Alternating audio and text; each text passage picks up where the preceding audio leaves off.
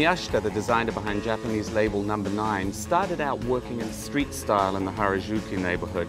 When he opened his own business, he moved to a part of town called Ebisu, which at that time was kind of the wild frontier.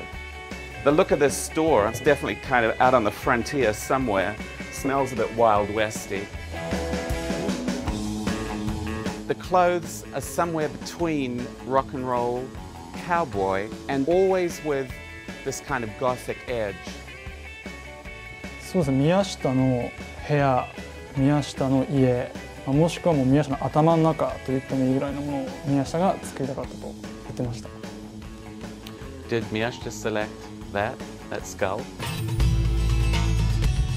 宮下が大好きな入れ墨もこれが入ってまして、お坊さんでとても偉い方の頭蓋骨をこういう装飾をして朝ここに水を入れて拝むというのがとても話を聞きました。It's the skull of a real Tibetan priest dressed up with that. It's very, very scary. The fascination with Americana and rock and roll is really obvious. The whole notion of the rebel, the outlaw, the West, skull rings, yes. The attention to detail, the way that there's a musical kind of motif printed on the basting inside t-shirts. That's just a little thing. Definitely adds to the flavor of the clothes. Every single button on this sleeve works all the way up. 9 buttons, 9 buttonholes.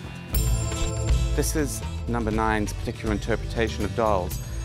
If you know Clive Barker's horror books with button eyes, they're very spooky looking, these things. These toys are not to be played with by children.